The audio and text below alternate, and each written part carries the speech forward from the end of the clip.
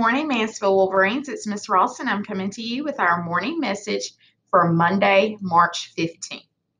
Students, today is the first day of the last 9 weeks of school. So please, please take care of your business. This school year does count. LEAP 2025 exams count. ACT counts. This year counts. So this is your last 9 weeks to make a difference. Remember that all of these grades, when you finish the course in its entirety, will go on your permanent high school transcript. So please try your best this last 9 weeks of school. You all did an amazing job coming to the school last week to take your ACT.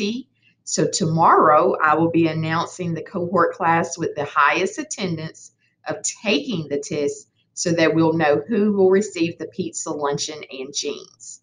We would like to thank you all for participating in our Black History Month activities. Last month, it was something different besides just having a Black History program. You may take your door decorations down whenever you would like. Don't forget attendance recovery every Saturday, 8 a.m. until noon in the new gym with Ms. Taylor and Dr. Morgan. You must bring a charged Chromebook because you'll be making up work. You must also have on a face covering and be dressed appropriately. So dressed appropriately. If you have any questions, talk to Ms. Taylor or Dr. Morgan, but you do not need to have on a school uniform. It's the first 20 students who sign up. March Madness, attendance recovery, another opportunity for you all to take care of your business so that you can promote to the next grade, and if you're a senior, to ensure that you graduate on May 14th. Proficiency exams will be given today, tomorrow, and Wednesday. I'm sorry, that's an error. I'll go ahead and change that now. Proficiency exams will be given today, tomorrow, and Wednesday. Please make sure that you complete these exams. They are test grades. Some teachers gave you your exams last week. That's perfectly fine.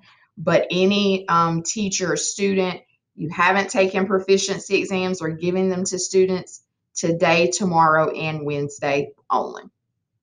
Next week, XGA will sponsor Women's History Spirit Week.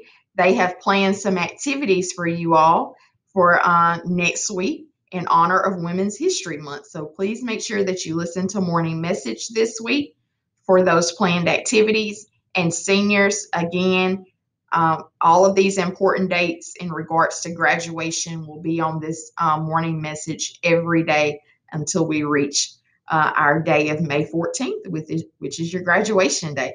I hope that everyone has a wonderful Wolverine week.